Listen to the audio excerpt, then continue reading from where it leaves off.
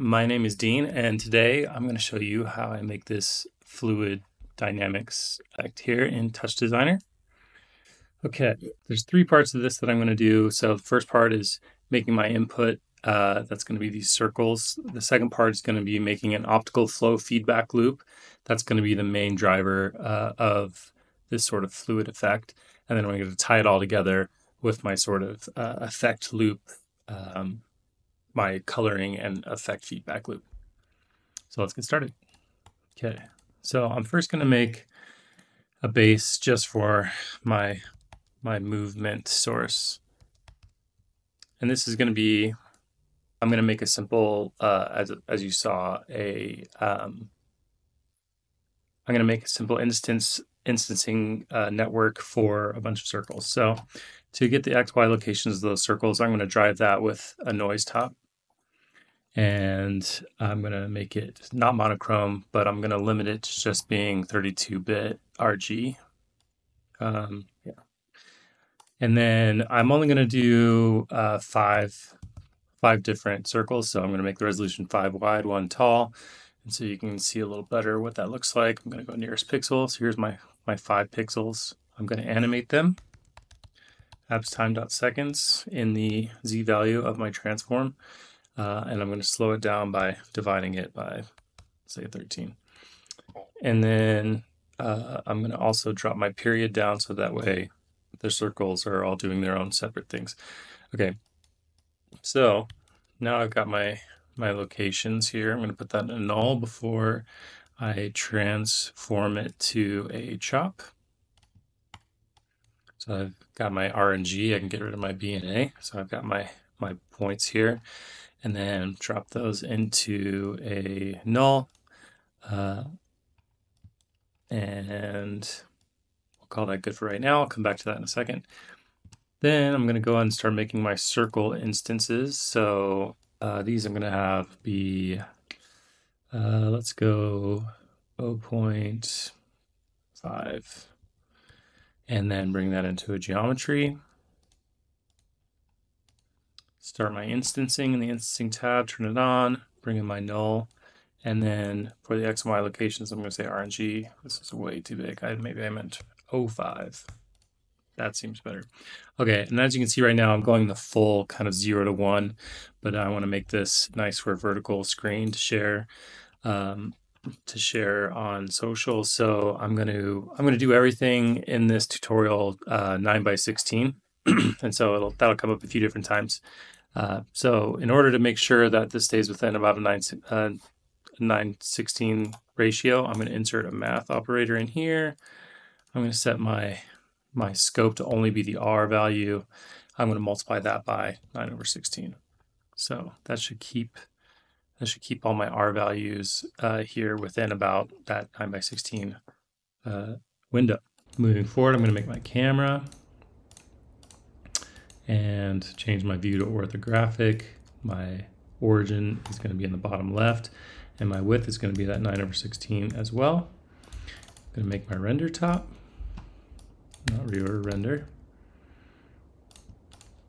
and make my resolution 1080 by 1920. I forgot to add my material, so I'm going to go back and add that as a constant, drag that on, material, and now I've got my little movements, sort of these dots kind of going around.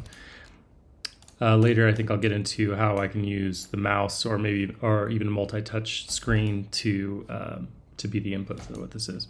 Okay, so got my movement. So the next phase of this, I'm actually going to put this in null for right now for the future. So the next phase for this is going to be making my optical flow feedback. And I don't know if I've ever seen anybody else use this method for doing fluid dynamics, but I found it to be very simple and kind of I don't know, it's the fastest way I feel like for me to make this sort of fluid effect.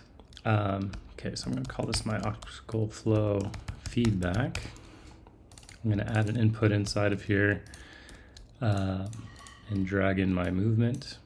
Okay, so inside my optical flow feedback, I'm actually going to go into my palette, and under tools, I'm going to find the optical flow operator.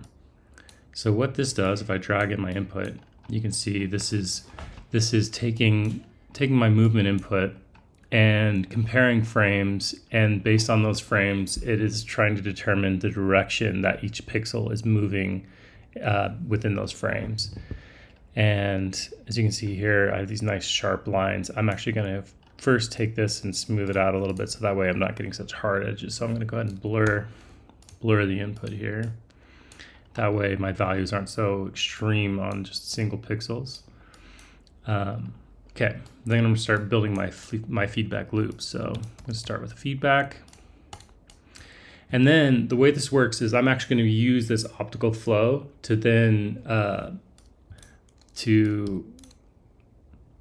going to use this optical flow to displace itself in a feedback loop. So bring in a feedback and displacing it with itself. And then I'm going to add that to what the current optical flow is, so that I'm constantly updating, drag that back to my feedback. And let's open this in a viewer so we can kind of see what's going on. Okay, I haven't updated my displace parameters yet, so let's do that so that this makes sense. Oh, actually, also before I get too far, I'm going to add a keyboard in to reset my feedback for when it gets a little out of control like this. So if I connect my keyboard to my feedback pulse, I can hit the 1 and it'll reset it back to 0. Okay, so in my displace, I want to change my vertical source. Right now it's by default set to blue, so I'm going to change that to green. And then the midpoint of my source, the way this optical flow feedback works is it doesn't go from 0 to 1, it goes from -1 to +1 for left to right and up to down. So my midpoint is actually going to be at 0, 0. And then my displace weight, as you can see, it's displacing it, but it's going way more than I want to every frame. So instead of 1 and 1, I'm actually going to go way down to 0.01. And then if I reset, I should start to be getting closer to what I want. Actually, let's go even further down to 0, 0, 1. Okay, now we're starting to see a little more fluid sort of look to this. And you'll see I'm getting these nice, fluid trails going behind it, but I kind of want it to have a spread to it as well. As you get that watery sort of spread that happens. So the way I'm going to do that is I'm going to blur in before the displace every cycle. And you'll see there I'm already getting something kind of nice.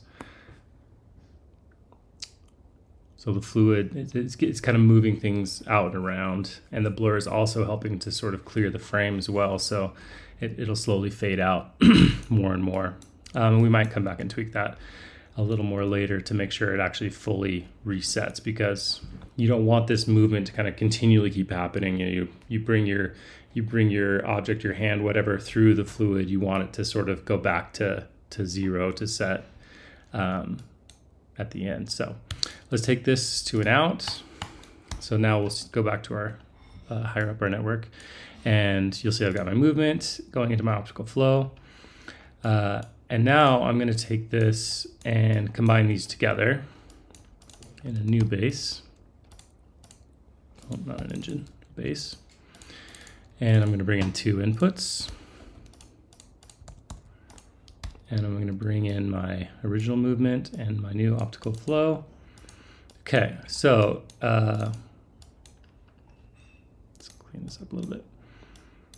Okay, so close this down.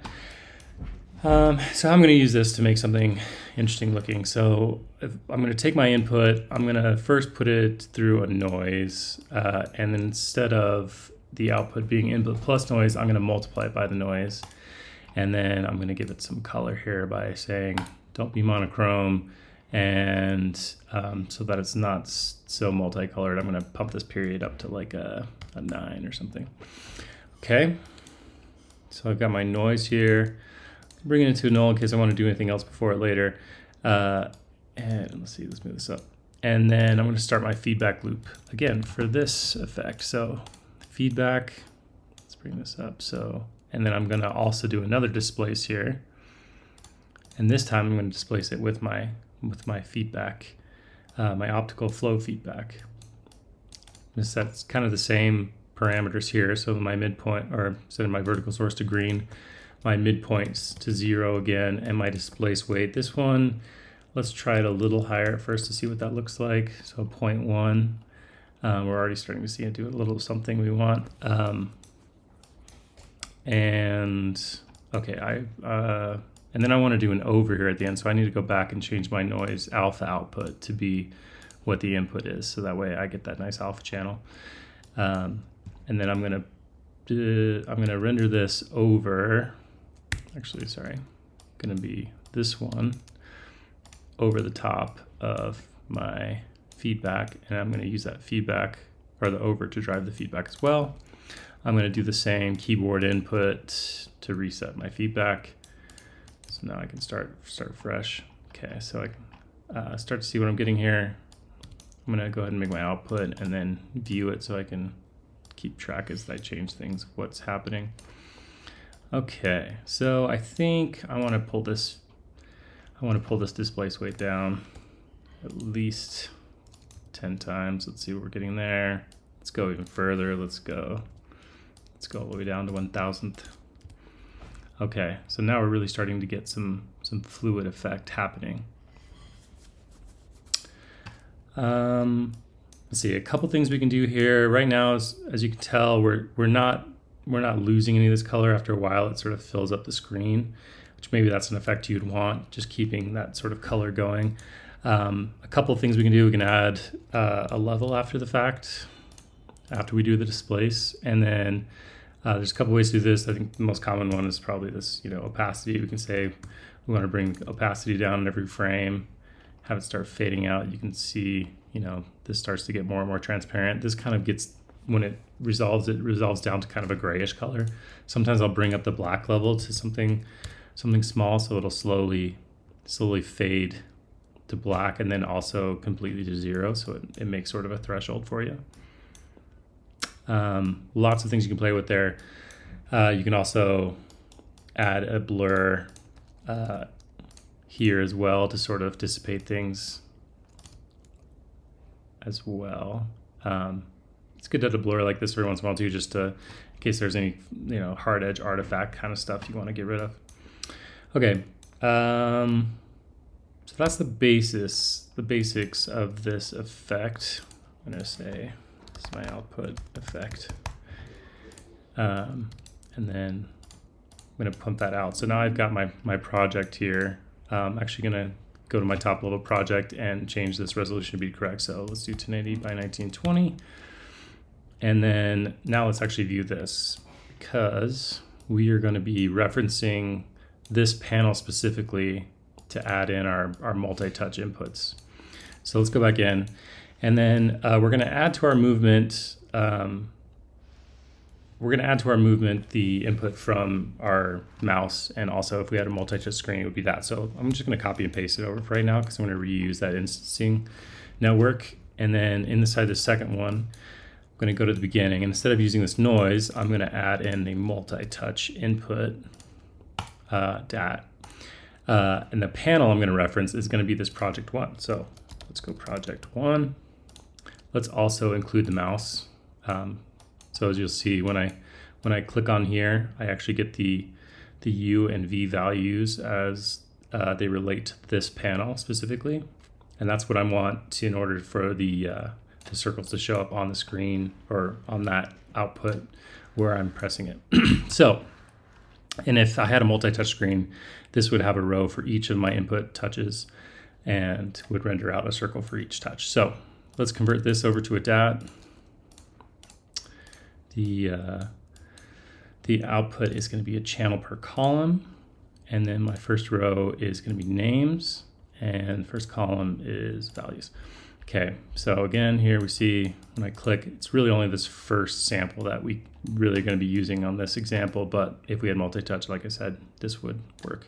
So we go from there, and let's select out so we can see a little better what we need. So what I'm going to select from the multi-touch information, I'm going to choose the select, the U, and the V. And then I'm going to use the same math that I had last time, except for instead of the red value, I'm going to multiply my ratio by the U value. And let's see what this error says. Okay, yeah. So, and then I need to go into my instancing, and now instead of RNG, I have U and V, and you'll see now when I move around on this panel, even when I'm not clicking, it's showing up. That's why I grabbed this select. The select goes to 1 when I click, so I'm gonna put that in as active, or I don't need to type it in because it's right here. So now you can see up here, it'll show up only when I'm active, when I'm actively clicking on it, which is great for things like multi-touch. Or this could also be something if you want to do a blob tracking for motion on screen or something like that. It's another way you could do this. Okay, so now I've got my output showing my mouse. I'm going to make this one a little bigger just so it's more prominent on screen. And I'm going to go out, and for my movement, I'm going to add my input from my panel. So now when I draw, I'm getting input from my mouse, and I can really have fun playing around with the fluid dynamics here. So yeah, so there's a lot of ways you can play around with this to change its effect. You can go in here, you can add more blurs in. I'm getting sort of these jaggedy sort of effects happening here. Some of that might be resolved by adding, more blurs into different places. So maybe one at the bottom of this network here to blur my input a little more. Yeah, but yeah, like I said, you could tie this into a connect with the connect points. You could do some motion tracking on some blob points. Lots of different ways I feel like that I've integrated this into different projects. But if you have any ideas or any other ways you want to see this implemented, shoot me a comment or a message, and put it in the next one. Thanks.